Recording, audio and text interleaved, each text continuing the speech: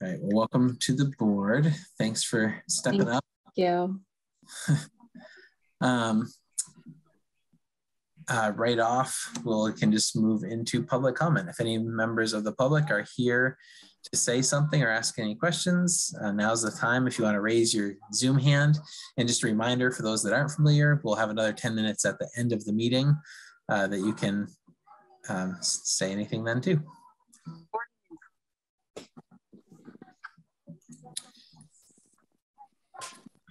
All right. With that, since I didn't get any hands, we can move right into the superintendent's report with Sherry.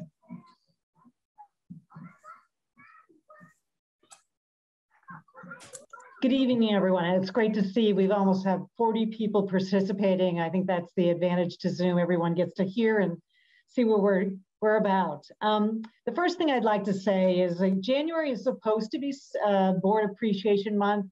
We're a little late, but the appreciation is still there. I wanted to thank it. I don't think people understand or appreciate the work of the school board, the impact that these 18 parents, concerned citizens, and taxpayers have on our communities and education. They're committed to maximizing the educational opportunities of our students at all 6 of our schools, offering a welcoming and engaging learning environment and providing educators with the resources they need to do their job. Specifically, in the last year, I want to recognize the board advocated for and funded the reopening of the Prosper Valley School. They led the work for a district anti-racism policy. They presented a budget that meant programmatic needs and supporting growth across the district, formulated a plan to address the needs and challenges of our middle and high school campus. They negotiated a 3-year contract with our faculty that started with a new school year that hadn't happened in many years. And they supported COVID mitigation strategies that have allowed our schools to remain open. And I'm really excited and appreciative of my work that I've had with the board. It goes every month, but especially this month. Each month I began this year talking a little bit about the presence of COVID and impact on our schools. When we came back from winter break, we definitely saw an increase.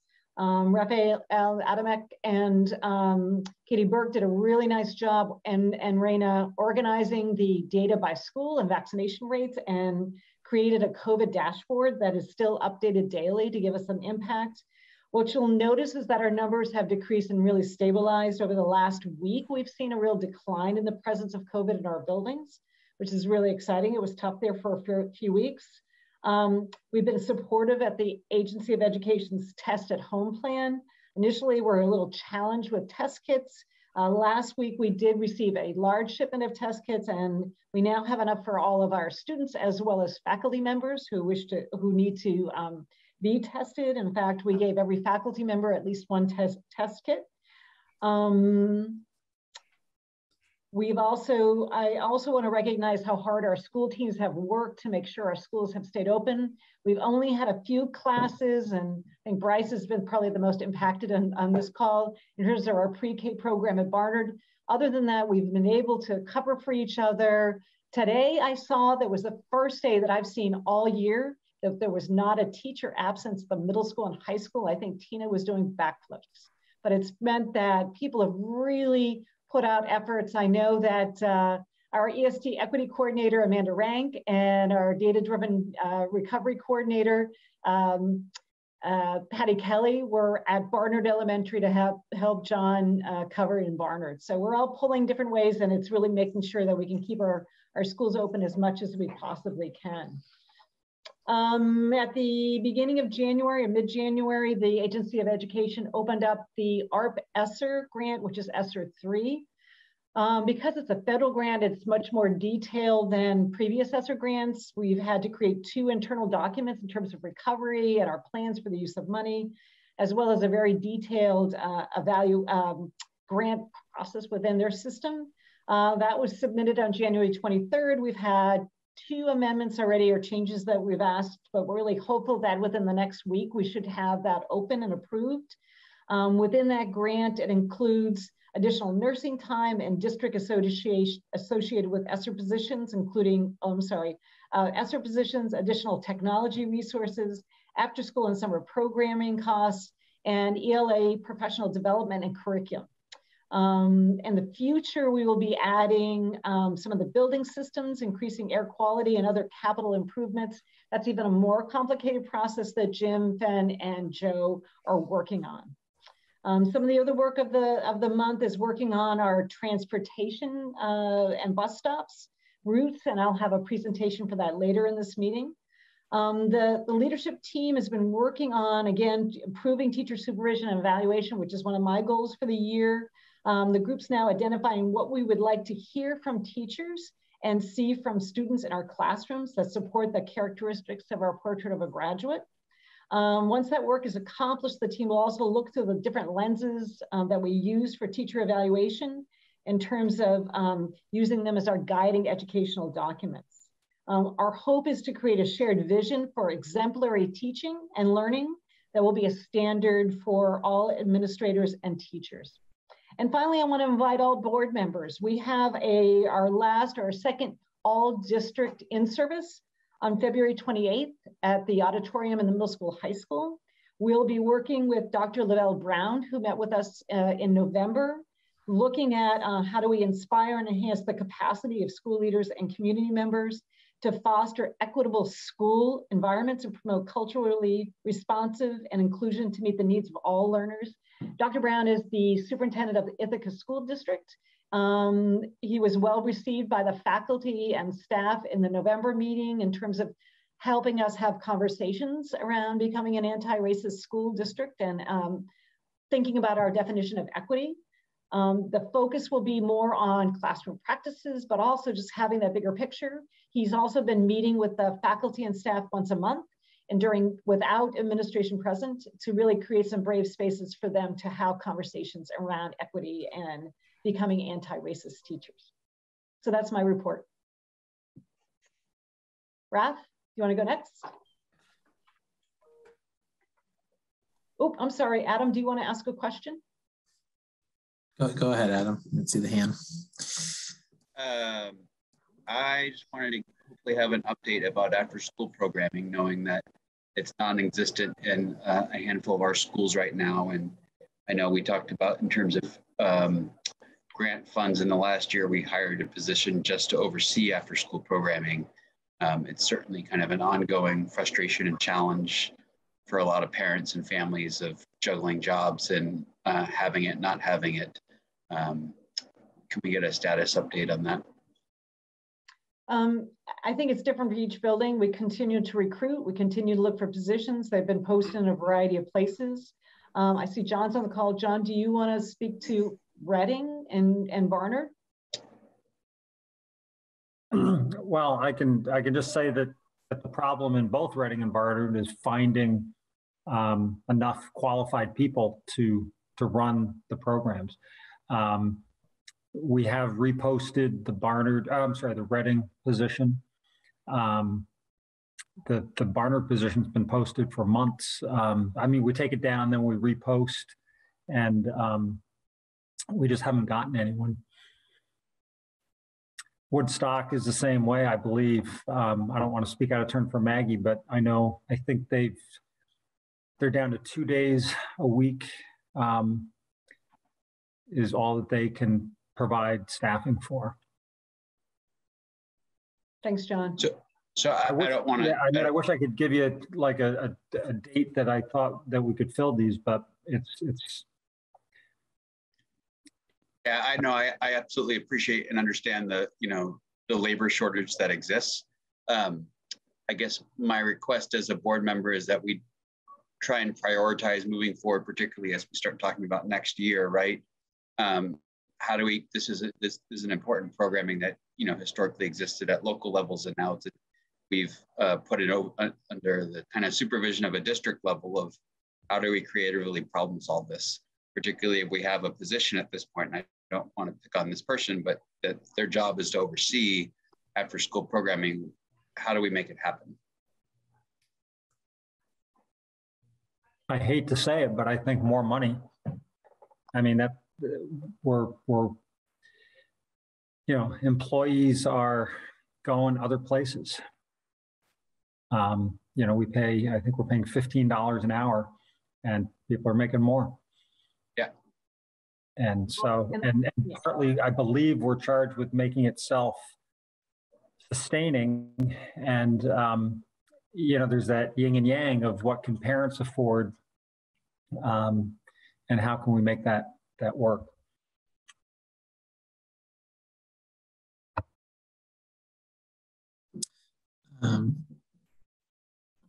Sherry, did you want to say anything more to that? Or should I go to? No, I think that's part of the tension is that we've been, given the charge to make sure that the program pays for itself, that we're not using taxpayer dollars to support after school programming. And so even with the rates that we were charging, we were very close to the line, whether we were making it self-sustaining.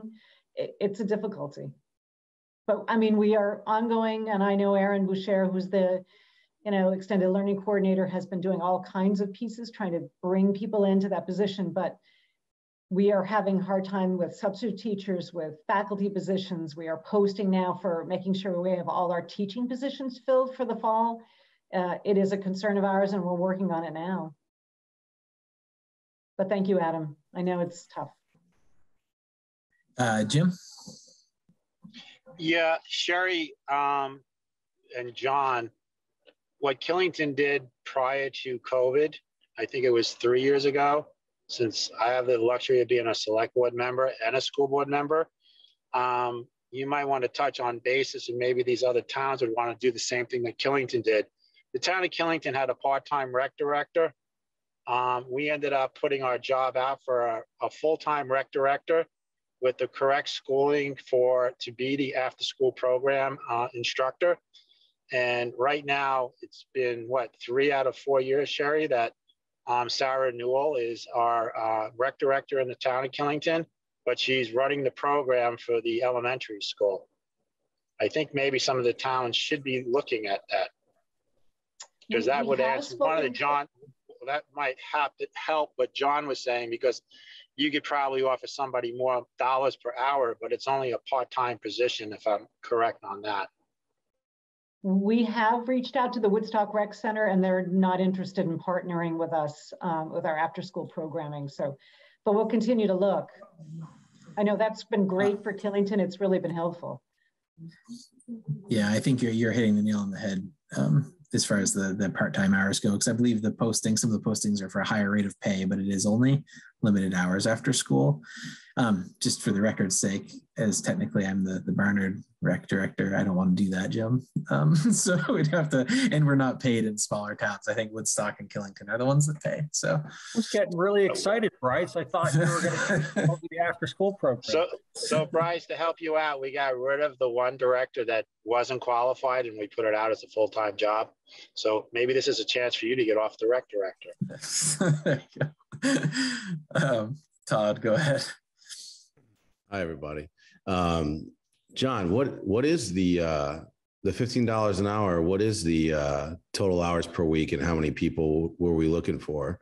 And then because I'm new, was just the self-sustainment aspect just something that came up with the vote when this was all created? I take it. Yeah. So the $15 an hour, at least in Reading, it's the people are paid for 3 hours a day, so 15 hours a week. The person who we call our site director is paid a little bit more and gets paid for 3 1/4 or 3.5 hours a day because they have some other responsibilities that they have. So pretty much at all of our after school programs, it's the same number of hours, about three hours a day. I see. So it definitely is hard for someone to, even if it was a higher wage, like Jim was saying, it's hard for someone to get in their car, leave their potential family, and just go for a couple hours and do this work. So maybe there's some sort of, and this might exist, forgive me for not knowing, but maybe there's some sort of working group we can put together on this to find out if we can combine some potential jobs and maybe look for some funding to try. Everyone has, it's the biggest thing I'm hearing, and it really breaks all our hearts, obviously, and we can't make people work. But I think, again, to Jim's point, not many people, even if they need $15 an hour, could do it for a few hours. And that's so maybe there's something we can go, and I'm happy to do any research on this. If anyone wants me to do that, I'm happy to do that. Thank you, Todd. Yeah, and just to follow the other question, Todd, I'll just say that yes, when the program started kind of along the lines of pre-K, the idea was that it would be like a self-sustaining program. So not that that couldn't change, but when it was established a few years ago, that was kind of the light in which it was established. But again, at this point, right, money, a few bucks an hour might not make the difference anyway. It's probably a bigger conversation. All right. So next up, I guess we can move on to Raf. Thanks, Bryce. Good evening, everyone. A couple of positive notes to share from our technology work over the past month. First, I just wanted to point out that our enrollment saw a jump of 11 students over the past month, which was a good increase around the semester transition. We also received this week an order of 50 wireless access points that were ordered 11 months ago. So that's been on the agenda for a while. I'm very excited to get those. So those are slated to be put in the middle school, high school, and the Prosper Valley School. And so we're really happy to be able to complete that installation finally. Another good piece of news, we're working with EC Fiber. So EC Fiber completed an installation at the middle school, high school in order to provide a redundant fiber connection to that building. And this is exciting because we'll be able to have fiber connections through 2 different networks, which should really mean that there should be no reason why the internet should ever go out at the middle school, high school for external purposes. So this is another positive step forward. And lastly, we conducted a training on Learning Ally for a number of our educators. So we're beginning to roll that out. And this is our solution with over 80,000 audiobooks for struggling readers K through 12. And that's starting to gain some traction. We're starting to see usage across the district. Thanks. Great. Bill? Just a quick question, Rep. So it's 11 adds to the student body, not 11 students who left, correct? Yes. In addition, okay. Yeah, a net increase over last month of 11 students. Got it. I saw the parentheses around the percentage, and I didn't know if that was a negative or just a way of. Thanks. Yeah. Thanks. Good evening, everyone. I'll go next. Lots has been going on in our department. I'll give you a few highlights. We finished the compliance activities for Vermont AOE for January 15th, and we're moving on to the next round of compliance activities due in March. And I'm also working with the Southeast region. We're developing our own collaborative, and that's starting with developing a new board with the support of Nate Levinson, creating systems and programs that are needed so we can share resources within the Southeast region, especially for shortage kind of positions, like when you need only a 0.2 PT, or you need these little pieces of people, as we were just talking about with the childcare thing. The same thing happens in special education. Also excited to be working with Dr. Katie Novak. We have a work group that is addressing key findings from our inclusionary practices self-assessment. And one of those key findings that she is going to help us figure out, a primary driver, is developing common planning time. And when we're talking about common planning time, that's beyond grade level time. It's so that you can have general ed teachers, specialists, special educators, literacy specialists, math interventionists, et cetera, all being able to come to the table to problem solve and program for students. Our student groups have been very active this month. We have the high school, middle school QSA group. They recognized LGBTQ+ Black History Month with a display in their enclosed bulletin board. They attended the library-led presentation of The Flight of the Puffin, and they had a visit with Anne Braden via Zoom, who's an author. The Social Action Club also had an author and UVM professor, Dr. Emily Bernard, come and share her experiences as a Black woman in primarily white spaces, as well as sharing other stories of other writers of color. And we have We provided a follow-up EST and MTSS professional development for all the elementary teachers that was overwhelmingly receiving positive feedback on moving forward and taking those steps. It is a big process and we're taking lots of chunks, which I know that Jen will talk a little bit about some of the pieces we're looking at regarding professional development and how we get there regarding literacy and math, and how we really look at those universal supports and tier 1 and 2 interventions within the classroom setting. And then finally, we want to just recognize all of the staff. We're coming up on a break here, but everyone and all of their efforts to keep our schools open, to have their focus be on students and to keep going in these times, and to do so, willingly and hard work. It's really amazing. And we have a really wonderful district and staff here. So I just want to give that a shout out because it's a lot of work. And I'll pass it over to Jen. Thanks, Gina. Hi, everyone. I'm Jen Stainton. I am the Director of Curriculum Instruction and Assessment. So what I'd like to do is first share an update on our tuition reimbursement benefit to teachers. So to date, our teachers have accessed over 240 credits to grow themselves professionally despite the stresses of this particular year. And not only are they growing themselves, they take that and they bring it back to their classrooms and their leadership teams, and they make our systems of learning way better. So I wanted to say thanks to the school board for this incredible benefit, and to teachers for accessing that benefit. And it just enables our district to be a really wonderful place to both work and learn. I also wanted to talk about our district equity for literacy and coherence team. They continue to meet monthly, and they're making progress through another round of the course titled With Literacy and Justice for All, taught by Julie Brown. And I believe we have a board member who will be taking the course this time around, so that's very exciting. In addition, they're engaging educators across the district with the most current research on teaching reading through a literacy choice board. And that choice board is actually linked in the board packet. I highly recommend, if you have some time, clicking on that link and seeing the resources that educators will be accessing.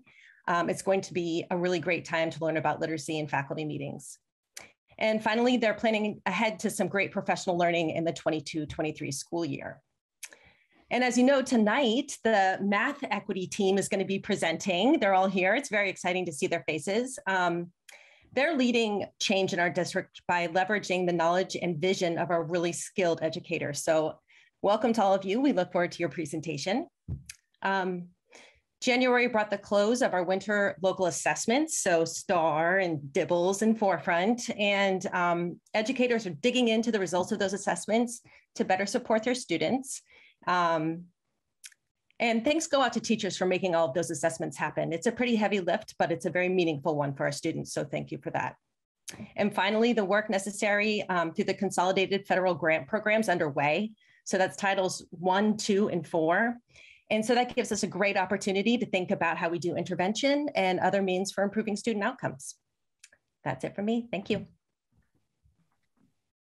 Thanks, Jen. Jim? I'm having internet trouble, so if it fade out, it's my internet.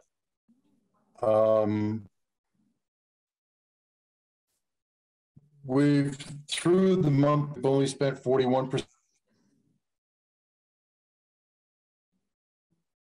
of our budget, which is in line with prior, but we're about 41% spent.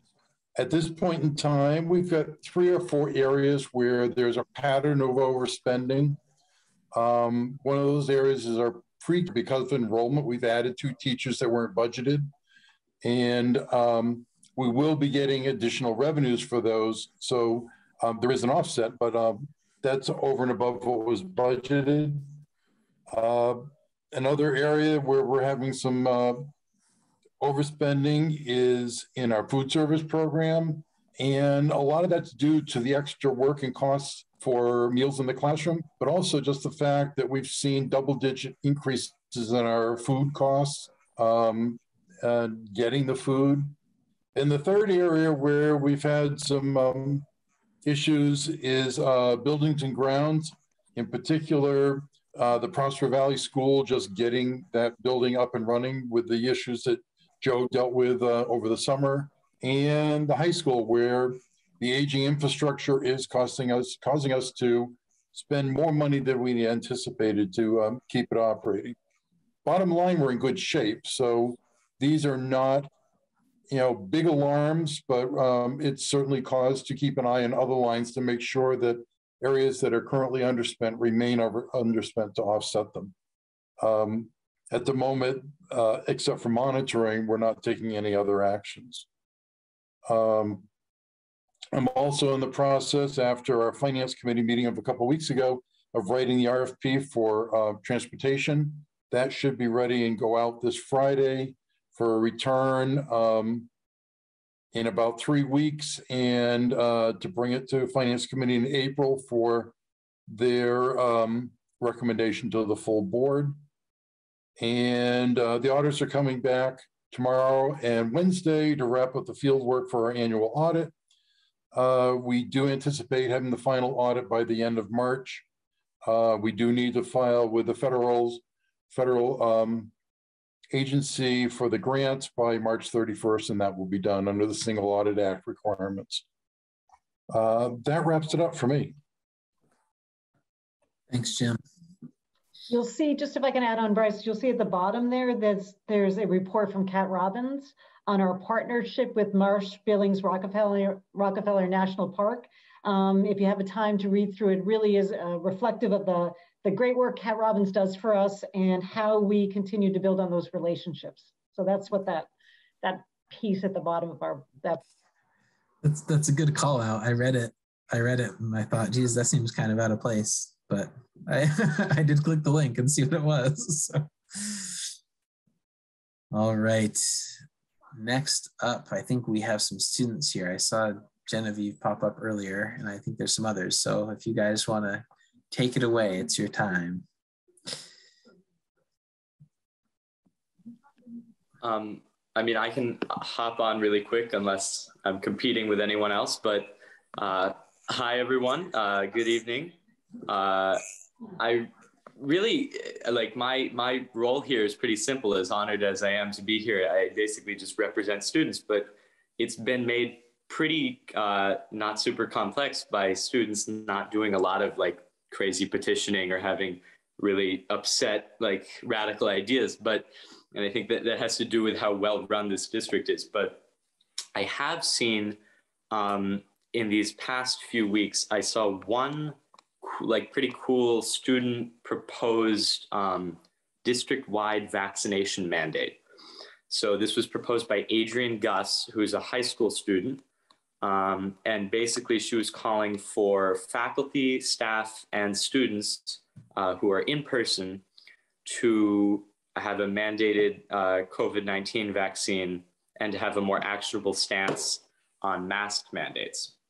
So I thought this was an interesting thing. It was signed by a lot of high school students. So just to kind of purvey this to you guys from a student perspective, that was really all that I was seeing recently. Overall, I think we're doing great. Thanks, Owen. Yeah, thanks, Owen. I also want to say that there was an anti-petition to that petition, which was interesting to see. There were a number of students who also signed the anti-petition who were against the proposed or the idea at all of a vaccine mandate. So I thought that was interesting to see. Just kind of like the student voices clashing, because usually there isn't much going on in terms of student voice. So that was nice to see. There is some kind of concern about the upcoming schedule that's about to be tried out this week. I don't know how that's going to go. I'm interested to see how it works. I did not mind the current schedule, which was 90-minute classes on Thursday and 80-minute classes on Wednesday with our time, but that didn't work for a lot of the underclassmen students. So hopefully I think it's a 75-minute class schedule, something to that effect. And then there's staggered our time. So that should be a little bit better for keeping students who are just otherwise roaming the hallways a little bit more in check. I'm interested to see how that goes though. And next time we have a meeting, I will provide my feedback. Yeah, thank you, Genevieve and Owen. My name's Aiden, and I'm also a student representative of this board, and I am so grateful that I can be here. And I want to kind of follow up with what Genevieve was saying about the schedule. We originally had, I believe it was 90 minutes on Wednesday too. It was not 4 90-minute classes on Thursday with no breaks in between besides lunch. And then Wednesday we had 3 90-minute classes with some art time breaking it up. And we realized that students were really find it exhausting and hard to stay in classes. For instance, on Thursdays, it was 4.5 hours in a row. And we just found that that was really tough for students. And so Mr. Smale, the principal of the Woodstock Union High School and Middle School, sent out a survey asking, like, what do you value in this schedule? What would you like to see change? And he offered a proposal saying, like, all right, we could do like 75-minute classes instead, have more art time, split up the classes a little bit, make it easier for students to get through the day. And many of us, I know I was one of them, provided feedback about that draft, saying what we liked and what we would improve on. And now we have this new schedule, which I believe it's 80-minute blocks, Wednesday, Thursday, more art time. And yeah, it's going to be implemented on Wednesday and Thursday. And if there's any feedback, I can also give next board meeting. I also want to point out that the renaming committee of the board has crafted a survey for getting feedback about the rebranding of, more specifically, our district, but we will also be working at the mascot of the high school. And we have the survey, and I personally took the survey, and I have shared it with Miss Fallon, which is the 9th grade English teacher at the high school. And we will be talking to different students and just the Social Action Club, which is a club in the middle school and high school, which discusses topics about racial inequity and other inequities happening in our community and in our state. And we're also going to be sharing it with the student council to get feedback from the students before we finalize it and share it with the community. So we will add that, and I could also give more follow up about that during our Wednesday meeting. And I believe that's all I have for today. Thanks. All right, anyone else student body wise? No, thanks, Owen, Genevieve, and Aiden. We appreciate it. Definitely value hearing your perspective from where you're at, and I'll be curious to see what you guys think about the schedule changes for sure. All right. Next up, before we get further into the meeting, wanted to kind of recognize we have a couple board members, so this is going to be their last meeting with us as board members anyway. Sarah and Kelly are both leaving after this meeting, and just wanted to say, first from me, just, I've known you both varying amounts of time. Sarah was actually probably one of the first parents I met when I moved to this area like 7 years ago. Started the baseball program in Barnard, and her son played for me. So I've known her for longer, though she's only been on the board for a couple of years, but I've always appreciated her perspective on issues when we're talking about it. And Kelly, I just want to say, you though you were in this area years ago, you've been out of the area and moved back, and we had a vacant seat, and she immediately kind of stepped up and and took that role. And I think she did it very well. And again, offered some great perspective on the policy committee. They're both on the policy committee. So we're losing 2 more from the policy committee after Lou.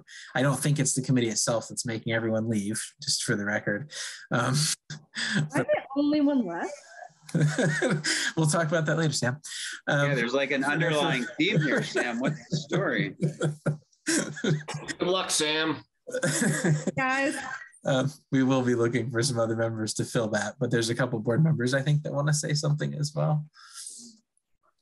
Yes, I wanted to say that I've gotten to know Sarah through her working with the configuration and enrollment group, and she was an asset. She gets out and talks to people in her town and area, and it's been very helpful to have had a second board member on that group when we did the Prosper Valley reopening.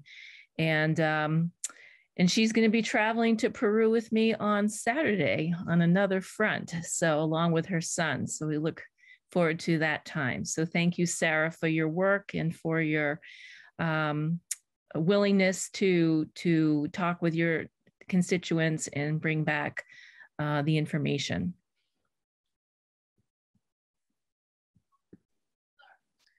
I just wanted to say thank you to both of you for your time on the committee. Policy, that is. Kelly had some really great inputs and helped with the naming policy. That was a beast to get through, we all know. And Sarah's input on her community and things that a lot of people were telling her was always really helpful. I'm only a little bitter that you're both leaving me alone on the committee, but it's okay. It's okay. Thank you so much for your help. Really appreciate it. All right. Thanks again, both of you, and enjoy your time not having to come here unless you want to. All right. Next up, going into the math goals and visioning. I know I saw Shayna. I don't know who else is here, but I've seen a number of faculty actually. So take it away, guys. Hi, I'm Shayna Kalnitsky, and I am joined this evening by a few other folks who are going to introduce themselves. DeVoe and Hector, go ahead. Hi, my name is DeVoe Sleeper. I am the math interventionist at Woodstock Elementary School, and I focus on additive reasoning. I'm also a parent of a 3rd grader at West and a kindergartner at West. And I'm Hector Kent. I am a 7th grade math teacher, primarily working in the middle school, and also a parent of 2 students at West. I'd like to also note that we're joined by Paul Bremmel and Melanie McGovern, who teach in the middle school and the high school. I didn't add what I do. I work at the Killington Elementary School as an instructional coach, as well as a math and reading interventionist in grades K through 3. So we wanted to thank you for having us tonight. And our work is driven by the domain of academic excellence in the portrait of a graduate, and by strategy 1.2 of our district strategic plan that states we will achieve a high level of math proficiency for all students through curriculum review, classroom instructional practices, professional development, and robust intervention so that all students may reach their full potential. Tonight, we'd like to take you on a little journey with us, hence the cool picture, so that we may inform you of the work that we have done thus far.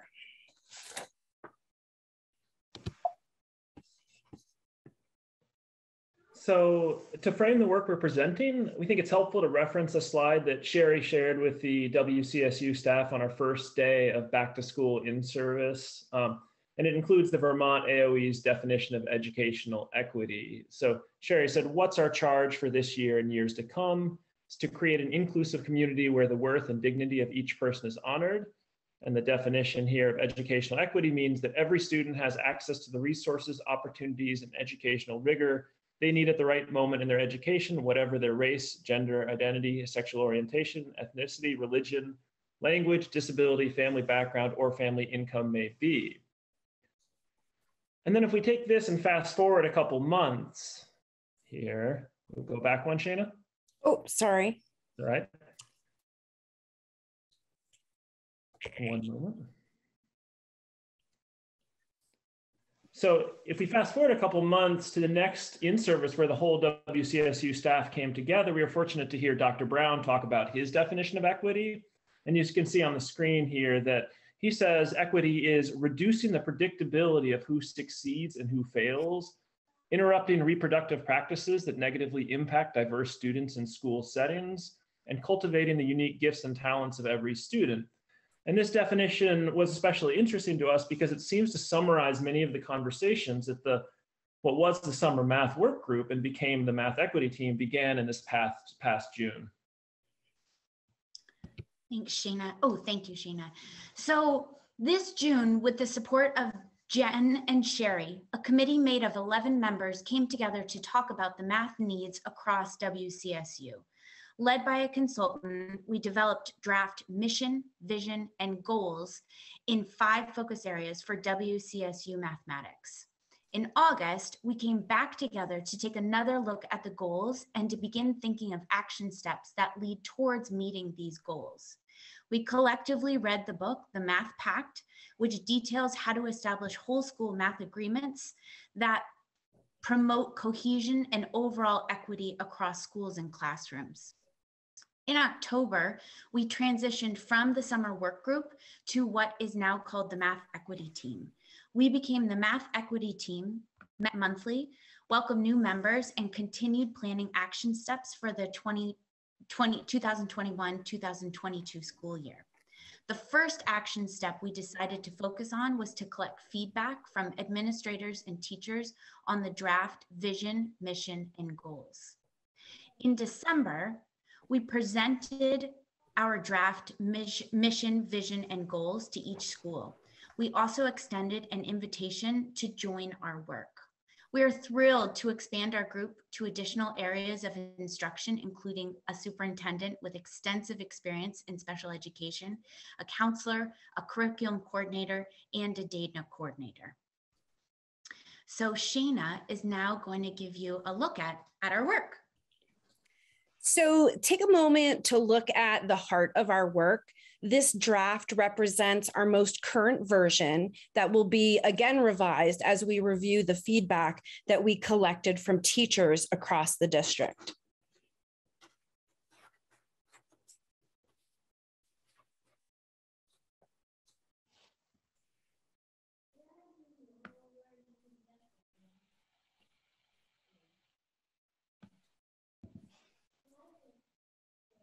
One of the things that drives our work in this math equity group is something called collective efficacy. And collective efficacy is the belief that everyone in the school is a change agent and every single person is capable of having a positive impact on student achievement. As we work with Dr. Lavelle Brown and Dr. Katie Novak, we haven't been distracted by this new learning, but we've actually been focused as we delve into our equity and universal design for learning studies. We want to thank you for those opportunities to expand our learning and thank Sherry for leading the math equity group. There's actually a palpable excitement in our work. We're no longer just a little bunch of math nerds. And as DeVoe stated, we have representation from grades K through 12 and all different specialties across the district.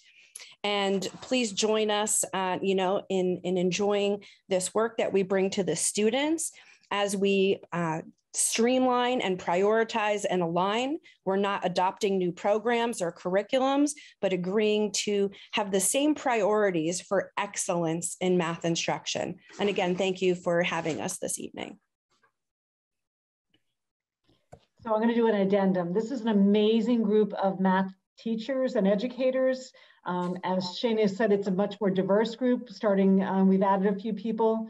And it took me great restraint to not join the work in the summertime, but what they resulted in was just powerful pieces. And I just enjoy being with them because I see the energy, dedication, commitment, passion to do and move our making our students mathematicians. And that commitment is just so exciting to see. So I know that was a brief presentation, but I just hope you know that this is a huge body of work and they are such change agents, and I am so proud of them.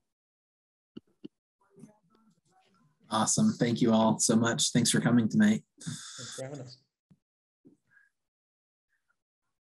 All right.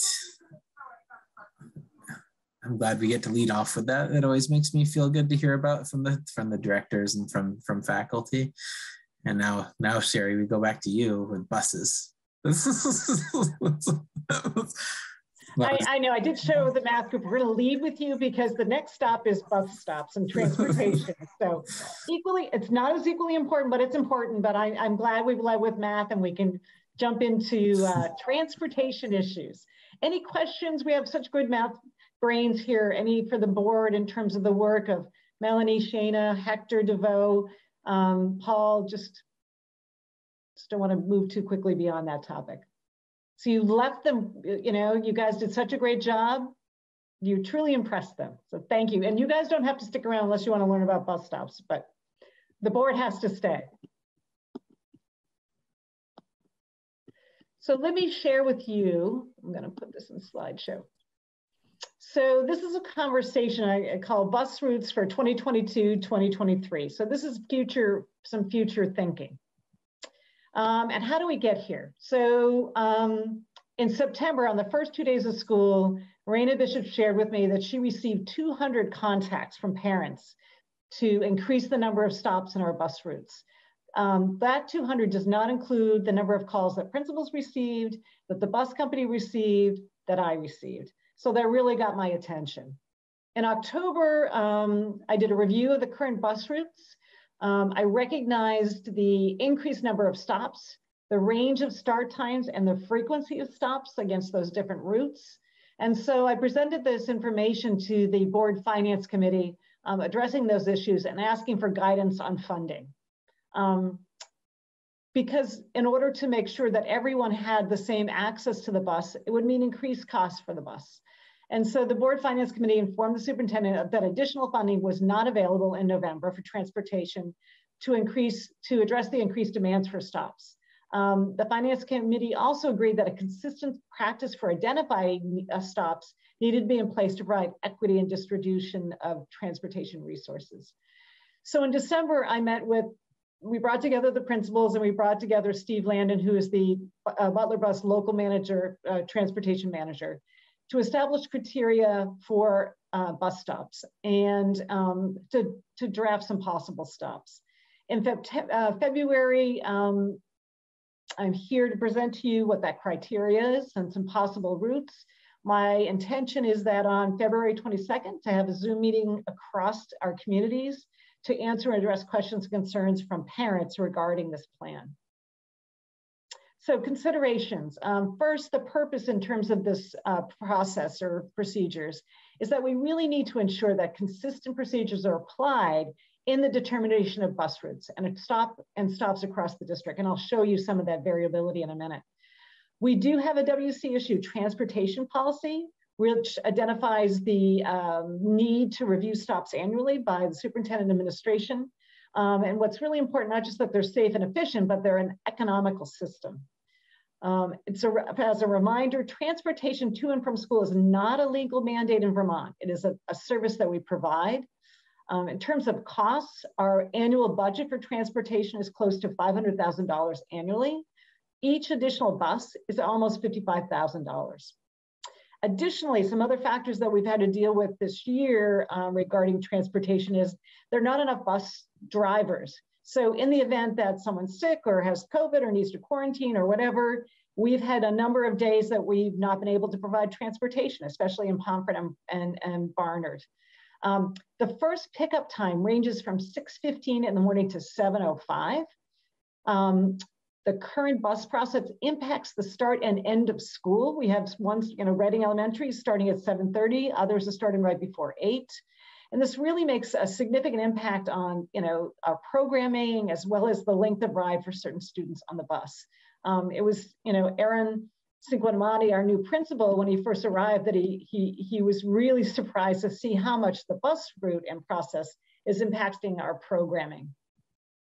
So here's a table that I use to compare bus routes. And again, this was data on at the start of the school year. I'm sure things have changed, but you can see the number of pickups, when the first pickup is, and the number or the average daily ridership. And some of them, again, this is just in the morning. Afternoons can be very different depending upon sports and practices, and if we're traveling, transport some people to different times. But you can really see how different when we have 19 stops in Pomfret or Reading, for example, and the average daily ridership is 25 students. And at the same time, we have 75 to 80 students on Killington 1 and 3 pickups. So there really was some significant variability that I wanted to address. If you want to see deeper where the routes I picked from, where it says WCSU routes, that's a live link to the routes that are in place. So if you want more information there. So in December, when I met with the principals and with Steve, we talked about what were the criteria for establishing bus stops and routes. First of all, the stops must be safe. We were really picking up some students. Some bus stops or pickups were 1 minute between each stop. And that was many times throughout the process. And so where the bus was stopping or kids were crossing, there were concerns about that. We need to allow for multiple cars to be parked, waiting for drop off and pickup. By having fewer stops, that means more students are getting off in one location. So there are more vehicles at that point. So we need room for that to happen. We cannot use a non-public road. So we can't use, for road conditions and road postings may alter the route as necessary. We can't use a driveway or road to back up or turn around with the buses. Another issue is that bus drivers cannot pick up or drop off students at non-designated stops. So parents and even students have asked, can you drop me off here? Can you drop me off here? We really have to stop that practice. Safety issues, challenges, but again, the number of stops along routes was so small. And so we also agreed that there would be no less than 1 mile in between stops. So if someone was midpoint, it would be half a mile to one stop or half a mile another one. And or from the distance from school would be a mile. Some of this criterion has been challenging for some locations for housing and stops in terms of more travel time, basically because of finding a safe place to stop and having access to multiple parking areas. So before I present the model, some of the advantages that have come to fruition by having this model and by making this revisions to the bus stops, we're having a more equitable access to school transportation. Some parents have already been doing this. I shared this with the Parent Advisory Council, and they were talking about that at Hewitt Corners, many parents are driving to the stop already. So that is not a new expectation, but it's now going to be an equitable expectation.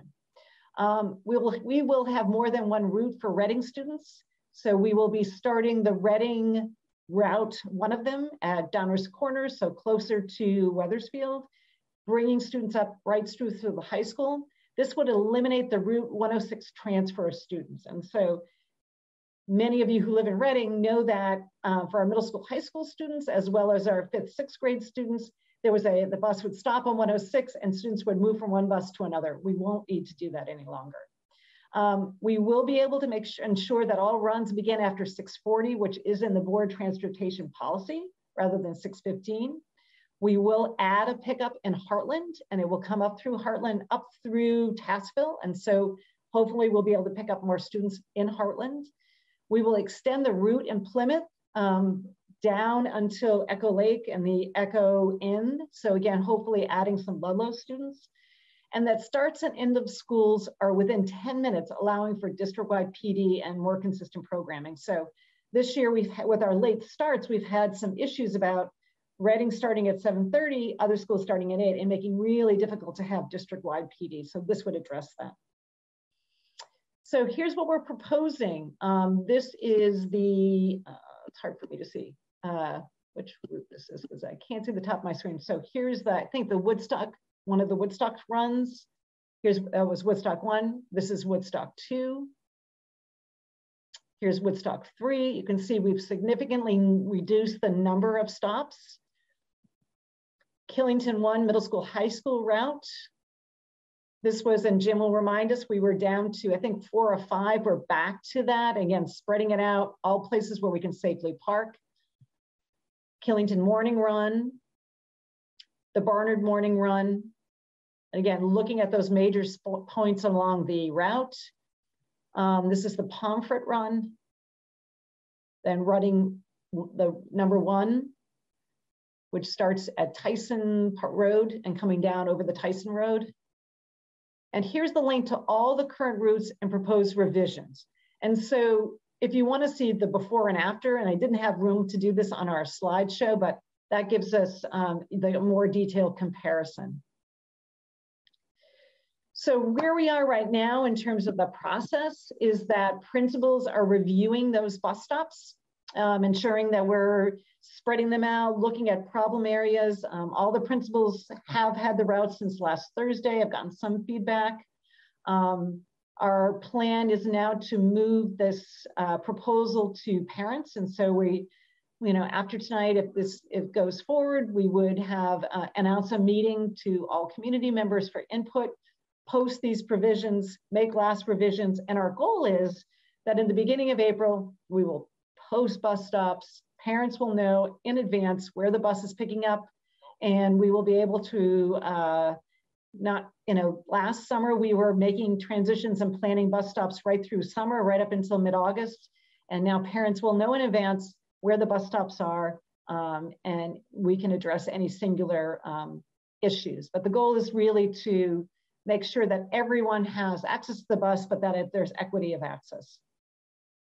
Jim? Yeah, Sherry, can you pull up Killington 1 again? Sure. And in the past, this was always done by the boards, but now since we're a supervisory district or whatever, I guess it got pushed over towards you guys. But Roger, myself, Jennifer, and others that were on between the elementary school and the high school board, we really had knocked it down. And I was really shocked when you told me there was some 13 or 14 bus stops going on, because we had it down less than what you're proposing here. So when I'm looking at this, Stage Road and Coffee House Road, I mean, it's that should be combined to one, in my opinion, when you get to that. I mean, it's the same block, really. It's called Stage Road at one corner. At the other end of the corner, it's called Coffee House Road. I believe Coffee House Road was the stop that everybody was getting off at, because they could walk down the one road and get to wherever from there within a mile. Can you pull up the Killington number 2 bus route?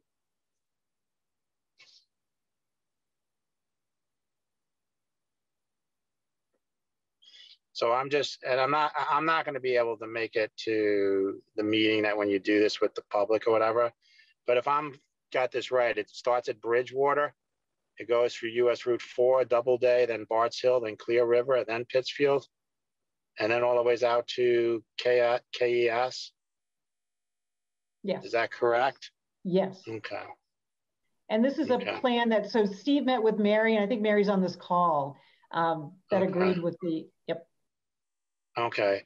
Because I think one of the things, if Mary is on the call, just make sure that, because then, well, this will get Pittsfield later, but then those kids from Bridgewater are going to go all the way out to Pittsfield and then all the ways back to the school. Yeah. I guess it's a lot later of a time to being picked up. So if everybody's good with that, but the biggest problem you guys are going to have, and I'm going to tell you, Jennifer and Tony, myself and Roger, when we're sitting at buses, people will be complaining about not getting picked up, and they want to be picked up at their house.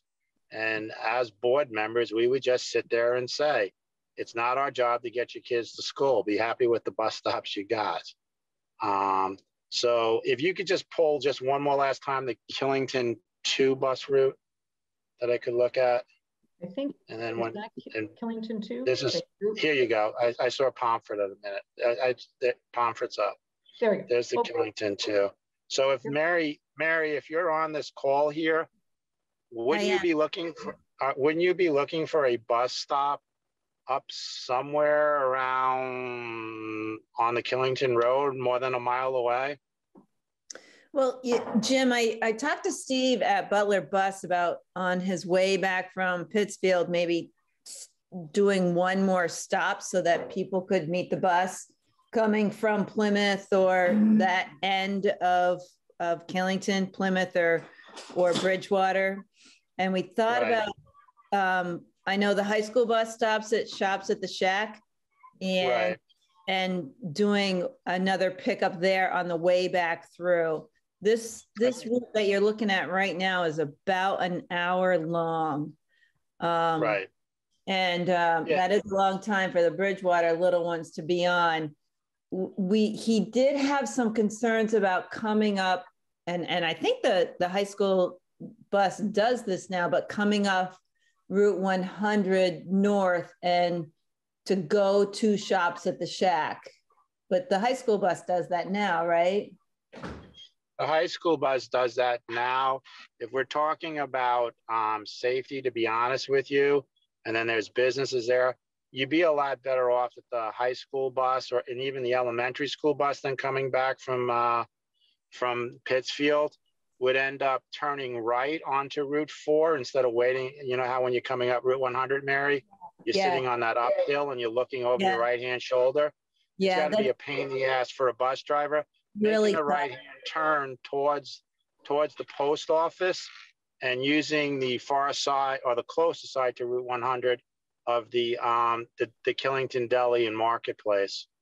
That's what I would do.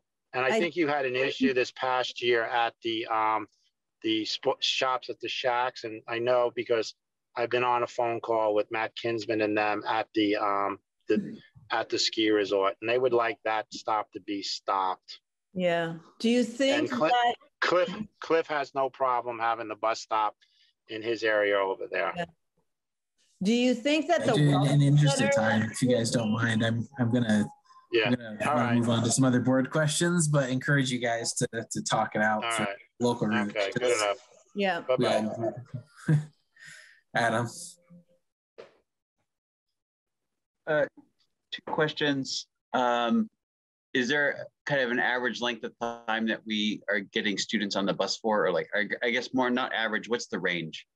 I heard Mary just mention an hour, but are we seeing more than an hour on the bus? No, if we're picking up students after 6:40, between 6:45 and school, most kids are arriving by 7:45. So an hour is the longest. Most of the bus pickups are right at 7 o'clock and getting kids at school 7:40, 7:45. So it's rare. And I think like Pittsfield is the furthest one out on one side. Donner's Corners would be the furthest on that other side. Heartland. And then just the second question is, are we ever combining, I think this was happening at one point, are we combining elementary school with middle school or high schoolers on the bus at all? So Reading, we're going to be able to separate that out to the most part, fifth, sixth graders going up 106, that'll all be on that Reading 1 or 2. I'm not sure which number that is. Whoops.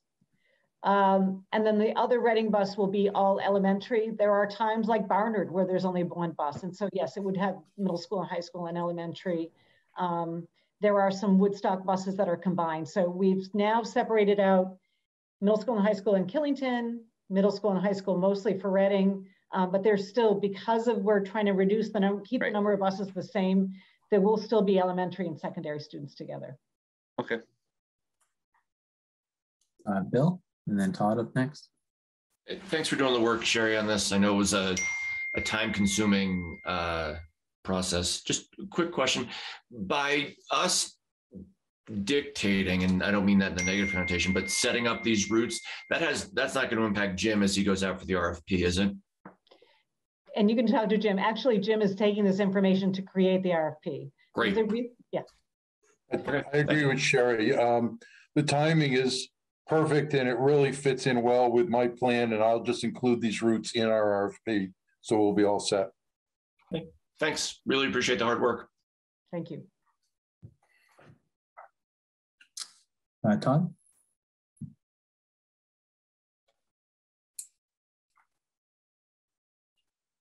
Todd? You just call me Price. Sorry about that. This looks very complicated for what a great presentation on it. I would ask one thing that, and then point a thing out that's dear to my heart. But is there perhaps folks on the periphery where it's adding a stop somewhere in all these areas that perhaps people might think about some sort of carpool incentive?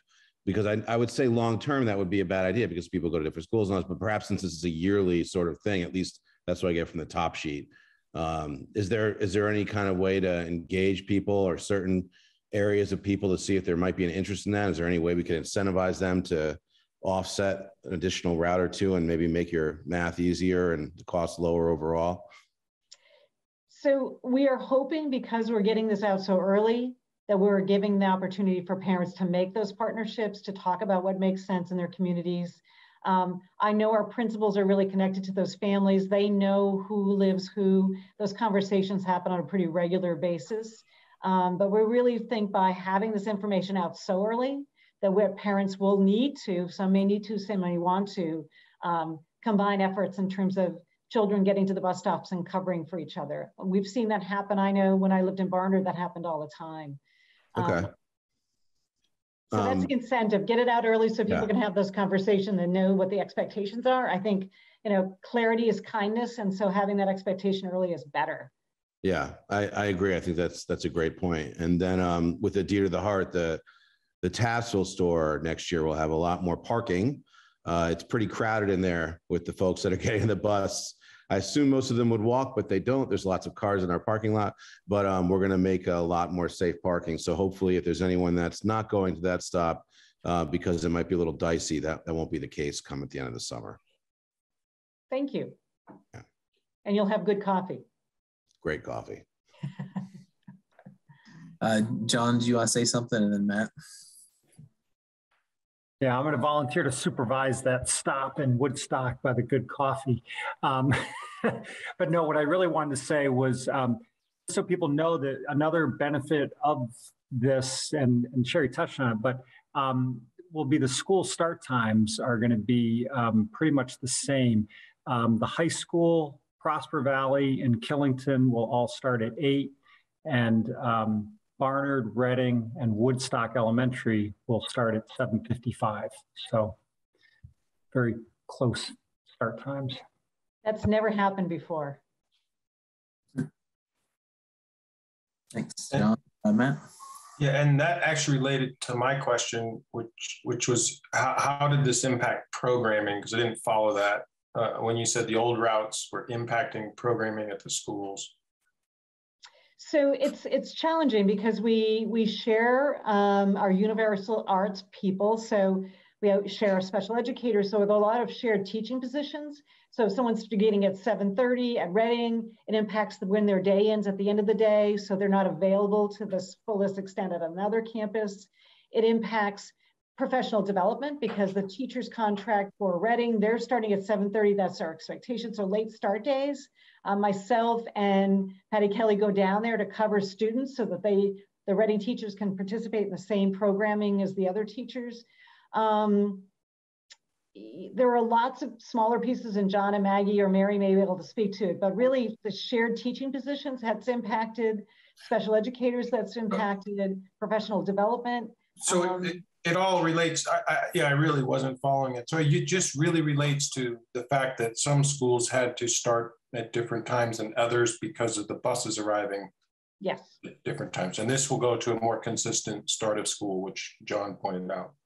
And length of day too. We were having some weird 30 minutes longer day, 30 minutes shorter. We can be really consistent now in terms of everyone's start and end and time, length of day. And then just a comment, I mean, I would show sort of the before and after, like how many stops before, how many now, and compare like the length of time the student was on the bus at the longest to now what it is at the longest, just so you can kind of quantify those improvements. And I would consider, if you have a ton of pushback, or if it creates hardship for a family that maybe didn't expect this to happen in April, 3/4 of the way through the year, that we consider implementing it at the start of next year. I mean, I don't, hopefully that's the not. plan. This is not going to start now, Matt. This will be. Okay, I thought you said go to the public and then implement in April, but you're going to start next fall. Got it. Right. We'll post it in April and have it on our website so the parents can plan for next September. Okay. Thank you. But I thank you, Matt, for that feedback. In fact, I just, let me show, I'll do a quick run through and you can see what we were addressing. And let me just get, this has all the different tabs. So you can see, oh, hang on one second. Trying to get to a really good example. But here, oops, you can see here, for example, in the afternoon in Woodstock 2, it doesn't show it as well. Let me pull up the best one. So you can see, and it doesn't have all the new stops, but here we were having, sometimes there wasn't even a minute between drop-offs and Reading. 2 minutes, 3 minutes. And so that was happening on multiple other locations. You can see the number of, here's Pomfret. Again, we had a 705, 704, 708, 709, 710, 711, 712. So the bus was stopping constantly. And I think that's part of the other is the energy piece. I mean, these buses are stopping and starting and stopping and starting. And what would happen is if at 708 pickup, student was late, your impact of all the other stops was significant. So someone who was waiting for a 732 pickup on Stage Road, because there was always a delay at the beginning and there were so many stops along the way, just one little snafu and you were impacting all the other people down the route. So I think this is a really good example of how often the bus was stopping. You know, at one point we have 732 3 times between Library Road, Stage Road, and 10 to 85 Stage Road. And now we're going to have this much more refined process in terms of stops. And there's a mile between. And so it's not that it's a huge distance, but it will mean some movement and some, I'm sure, lack of comfort for certain individuals. But I think this is a really good example of what I saw when I first looked at the routes and where we're going to. But thank you, Matt. I think that's what I'll do with the parents as well. I think it just, so you can see it better when you see what we were like and what we are now, or what we're proposing.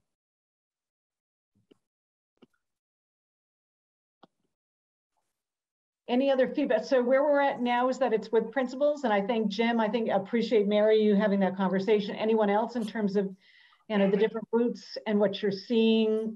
You've got all those links in my presentation if you want to look deeper into it. It's going to be a hard conversation. It will be some sacrifices for certain families. To know too that, you know, we're human beings, that, you know, we'll understand situations, but we're really trying to commit to those that are our stops. That's the expectation. If it's a hardship that really principals are supporting, then we can have conversations. But we really want to stick to this criteria and really make sure that there's equity on transportation across the district. Great, thank you, Sherry. And I'll just say that I really appreciate this. You know, I know that it kind of the final trigger was kind of finance related because of a number of people trying to get additional, you know, stops added. But I think that we've heard from Reading in particular for a number of years, you know, because it's pretty challenging being so far away. Killington's not dissimilar to that. Barnard and Pomfret were probably closer, but I just appreciate the fact that there's not a lot less stops in the Barnard route, but it's just smarter, right? So the kids will get to school on time instead of being late, so they get their breakfast at the high school, and it's just a little bit tighter. So you know, I think even minor changes can have a pretty big impact on what the students' morning looks like. So I appreciate that. Thank you. Thanks for your support. All right. We're up to committee time already, guys. Do we have any updates from the policy committee at all? I don't think so, but correct me if I'm wrong, Sam. I think the meeting was just more about laying out the future since everybody left Sam. So looking for new members. I'll be reaching out to board members, FYI, but for now, no update. Buildings and grounds. Dave Bryce, Jim Half. Buildings and Grounds continues to go to each one of the elementary schools, taking a look at the buildings, coming together. Jim Fenn and Joe have been working with the wants and the needs from each of the elementary school principals. Conversation that I've had with you, Bryce, we do need to start working on I believe, Killington, Barnard, Pomfret, and Reading. Or, well, Pomfret maybe not yet, but you know how we're plowing our roads, and we have to meet up with the select boards of each of the other towns to try to work out those towns that are not plowing their elementary schools, which it's a lot more savings to the taxpayers to have the town pick it up instead of the schools. I've also floated a few times, a few years, which you know, Bryce, on the Woodstock Middle School, High School. I'm not looking for Woodstock to pay for plowing the Woodstock Middle School, High School. I'm looking for us to work together as a group of towns, send our kids to that school and find out how much it costs to plow that whole building, and then break it up just like we do with our cost per student. And each town would get billed. And then also working on how Killington is still the American Red Cross building. We maintain the generator at our school for the elementary school, in the elementary school, as the backup, not just for when their power goes out, but when we need it for an American Red Cross building. So we need to start reaching out to, I would say, the town manager of each of the towns, and of at least one select board member. And let's get that conversation going. Bryce, you and I have talked about that for quite some time now, and I think we know where we have to go with it. I'll let you take it from there. Yeah, I'll just for reference for those that might not be familiar, I think that at the crux of it is things changed a little bit during the Act 46 merger. So we're in a state now that was not the way it was 5+ years ago.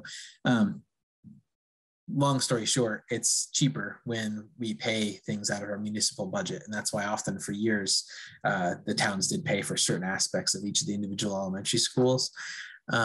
Because it's just a straight cost, right? When it goes into the school budget, then you're subject to all the Act 60, 68 things, the CLA, the student count, all these studies, right? So we all know that we give significantly more money goes out to the state than what comes back to us to support our students. So they're fairly small groups of money in the scheme of things, but that's what he's referencing, is that if we can get back to kind of a pre-merger standpoint, there's potentially some cost savings for the taxpayers. So it's really just a shifting of dollars on paper, but it has a positive effect from the taxpayers in our budget. So speaking of budgets, finances up next. Yeah, thanks, Bryce. These are buildings and grounds and finance kind of collaborative topics. And on that point, Jim mentioned that Joe and Jim Fenn were meeting with principals to talk about wants and needs. I want to thank those two guys for the work they've done on the district capital improvements plan. That's the first time we've had something like that coming together. Jim presented it to the finance committee last month, a draft of it. It's pretty exciting, a 5-year capital improvements plan that will give us the ability to have a blueprint and a kind of a roadmap for how we spend finances on buildings and grounds type issues. So that's wonderful. Thank you guys for that. Only other real news on the finance front coming up is the district informational session in advance of town meeting. Town meeting day is on March 1st, and the information session will be on February the 24th. Jim Fenn and I will be presenting the overview of the budget that the board voted on at the last meeting. So that'll be exciting as always. Thanks. Nope, Jim's got a hand up. Go ahead, Jim. Yeah, I just want to remind, I spoke with Brad James, I think a week ago.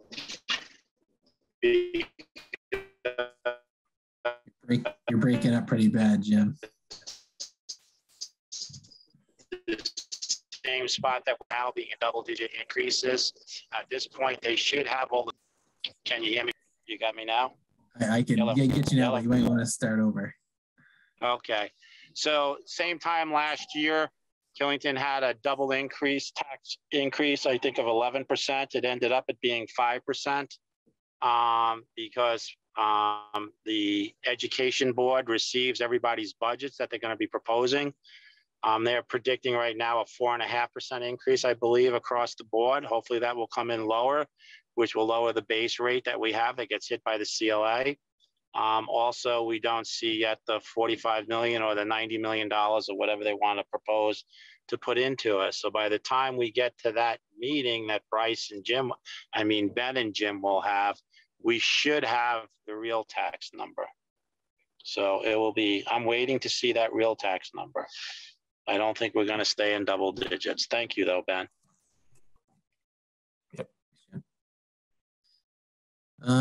Next, Adam, anything you want to say about negotiations? Negotiations, well, you know this, Bryce, because you're on the negotiations committee with me. Negotiations with ESP continues. And that is my update. I don't really have anything else. We don't have anybody else. You're actually not even on the negotiations committee. So the negotiations committee, Sam, if it makes you feel any better, I'm the only person on that committee. Yeah. So we haven't had any negotiations meetings, I guess, lately, besides the ones with the actual negotiations. Correct. Carrie, do you want to give an update for your working group? Sure. We had a productive meeting in January with a variety of stakeholders on the team, and a smaller group of the committee has been working on the name isn't coming to me, but the document that we're going to send out to the public. Survey. A survey, yes.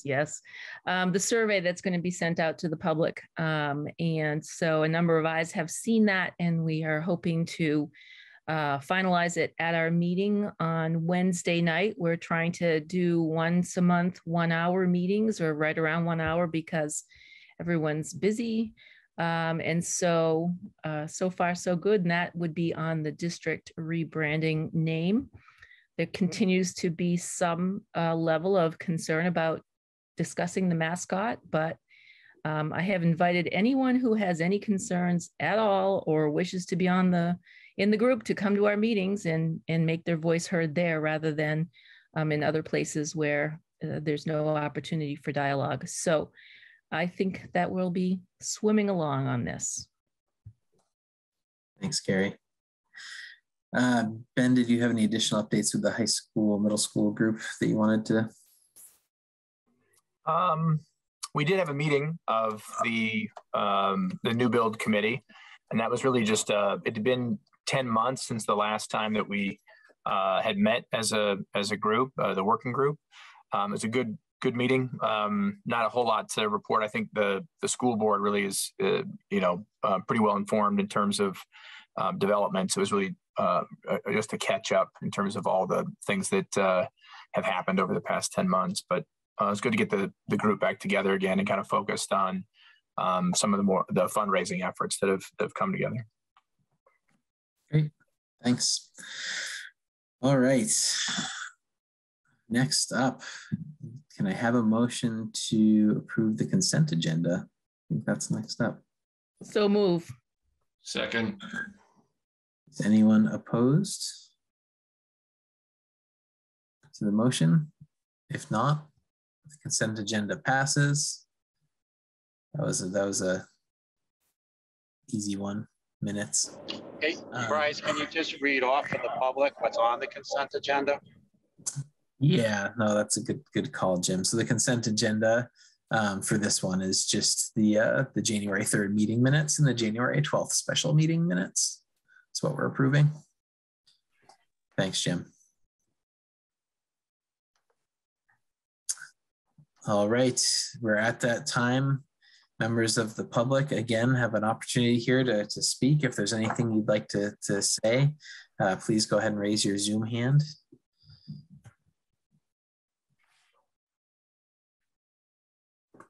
And if not, there's no executive session tonight. So it's reflection time. What do we think, guys? Hour and a half? It's not bad.